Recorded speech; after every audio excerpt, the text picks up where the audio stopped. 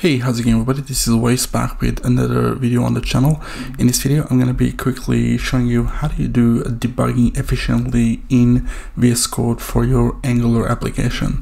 In my experience, a lot of people still do console.log for debugging even in VS Code. Now, what's the point of doing console.log when you have this debugging capabilities in VS Code? So this is for those people who are still stuck with console.log, and I'll show you how you can set up debugging in VS Code for your Angular code. So I'm gonna go and open a terminal and create a new project quickly. Our project is initialized. I'm going to open that in VS Code. Let's go and start our project. So I'm gonna do npm run start. If you're on your project for the first time, it's gonna ask you if you would like to share anonymous usage data to Google. I'll just always say no. Now the project is building. So at this stage, our project is running. If I go to Chrome and I go to localhost 4200, I can see the Angular default application is up and running. But right now, if I go back to VS Code and try to do a breakpoint, so I go to app component.ts file, and I'm going to do a breakpoint here, okay?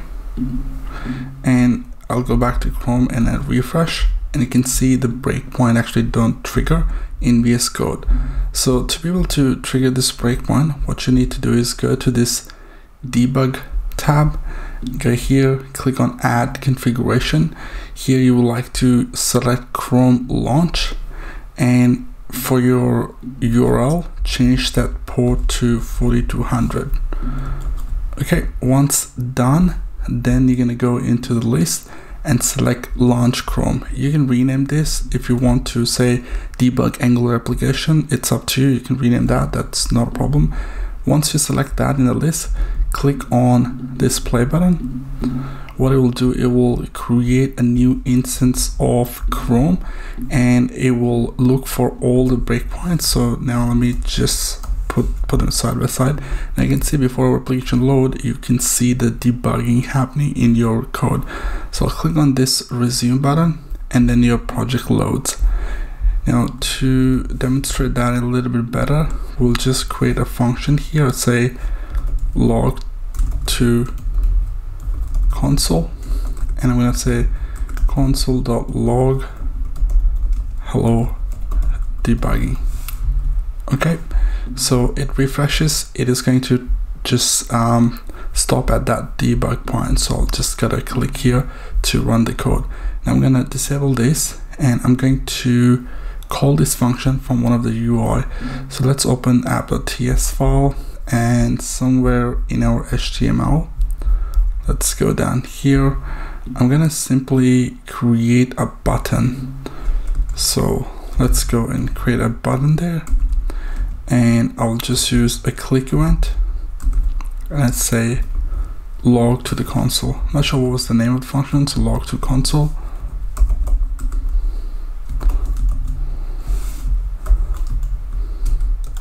Okay, and we should have a button.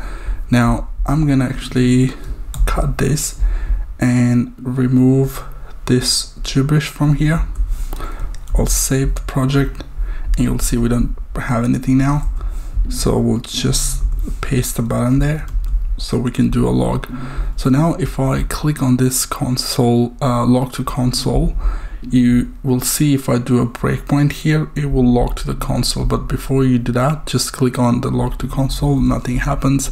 I'm gonna open the Chrome debugging, and I'll click. It says hello debugging, right? So if I do a breakpoint there, you will see if I click now, it will point you back to VS Code and stop the code execution right at the breakpoint. You can see the values of what you're doing in the left. So here you got this log to console. I'm going to just click on that, and then you see the value. Currently value is debugging for this title property. Now let's do one more thing. I'm going to just say value. Okay, and that can be a string. So from here, I'm gonna just log the value. and let the code run this time, and we go back to app component.ts file. I'm going to pass in hello debugging. Let's save that, and now if I go ahead and click on log to console, you'll see it'll stop there. And if you want to know what is the current value in your code for value, you can hover over and you can see you're getting hello debugging. You can also take a look at the values on this sidebar. Couple of buttons that I would like to talk about here, which is this one, which resumes the code. Next one, I'll just hover over to this. It will tell you what exactly it does. It steps over, it stepped into, it stepped out. So what is the difference between this? So let's say we copy this bit, okay, and I'll create another function. Let's say second function, and we are just doing console.log from second function, okay. And then what I'll do is I will call this function within log to console. So let's say second to function, and then we can just call it. Now I'm gonna do a breakpoint here, and I'm gonna do a breakpoint here, and let's resume the code. Now we got 3 breakpoints. I'm going to click on log to console, and you hit the first breakpoint. Now this button will resume the code, which means it's going to go to the next breakpoint. Let's click on that. Now let's say you want to actually go ahead and then execute the next block of code instead of going to the next breakpoint. What you can do is you can click on this step into, which will take you inside that function.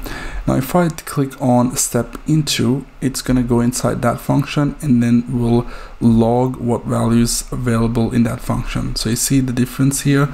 Now I'm just going to let it run, and next time when I click, I'm going to resume, and then this time I'm going to step out. Click, and now you see what happens. It actually didn't get inside this function, it just executed it instead of just getting inside that. So step out is basically, it's gonna just keep you within the scope of the function instead of taking you to the next function. So let's resume. Now let's say I'll do a breakpoint here, and I will stop this breakpoint. Let's click on log to console, and the first breakpoint hit. Next it's gonna go inside that function, right? Because there was a breakpoint, and this button takes you to the next breakpoint. Let's click again, and then there's a next breakpoint that it hits. Now for example, you would like to run every single line of code, and you want to pause on every single line.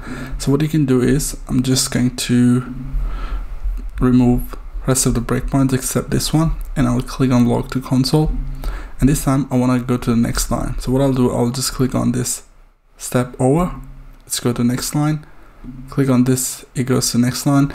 Now because this is another function which has its own scope, if you want to get inside that, you need to click on step into, click, and that goes inside that function. Then you click on step into, that still stays there but execute the next line. You click on step out, which will take you back to the main function where you had this breakpoint. Now let's click on step out, and now you see it is taking you to the main function that will call this, because there's no other breakpoint. But if you kept going with this step into, it will execute the next line, or step over will execute the next line as well. I'll just click on continue to finish the breakpoint. So there was a quick tutorial about how do you do debugging properly in Angular code using VS Code. And after watching this video, I hope you stop doing this console log to see the current values, because that's just a time waster. You can do a breakpoint directly in your code and make the code stop there for you to look at the current values.